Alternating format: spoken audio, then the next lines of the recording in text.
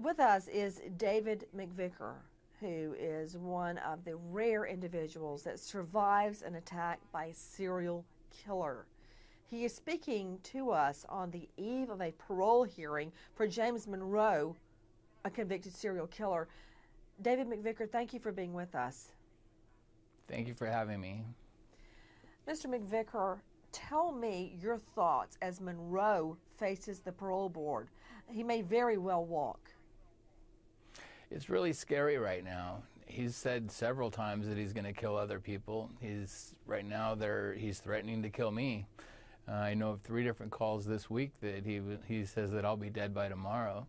I'm a little nervous about it. That's pretty brazen, David. That's pretty brazen that he will make these calls from the jailhouse. They are being recorded and actually threaten to kill someone from behind bars, knowing he's about to go before the parole board. I think that he doesn't get it. He's said it over and over again that he's going to kill people. The people that are at the prison, from what I understand, have said that he's good to go, that he's not a threat to society. But I know very different, and they're looking into the calls right now. I'm sure that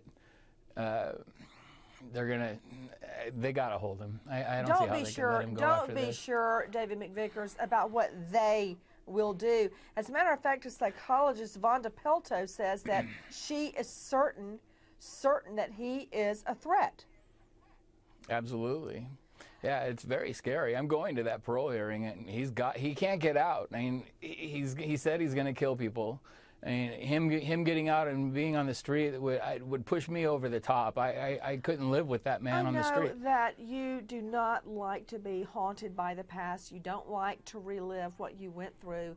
But I want our viewers to understand the level of violence that was inflicted on you. In 1974, I was kidnapped by William Bonin.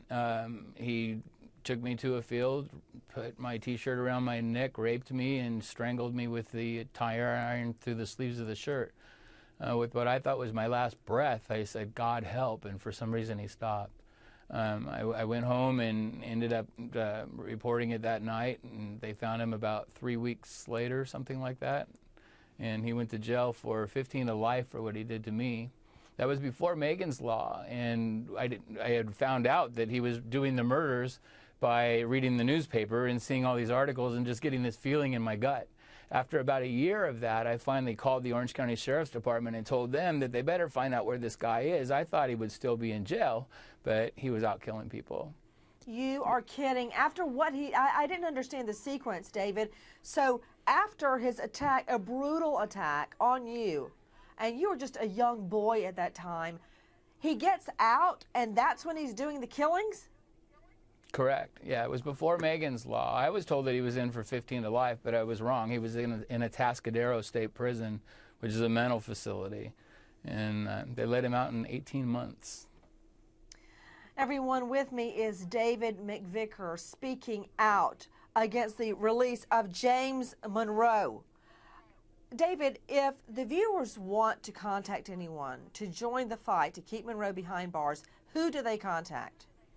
I would absolutely love anybody who can to help me on this. I need all the support I can get. I have a website, rapedagain.com. On there are links that will go to change.org. And on there I have a petition that you can sign. And I will be taking that with me to the parole board. Let's repeat that very slowly. It's www.rapedagain.org with all the links we need to fight James Monroe's release. But .com, not .org. Oh, let me repeat it then. rapedagain.com. Correct?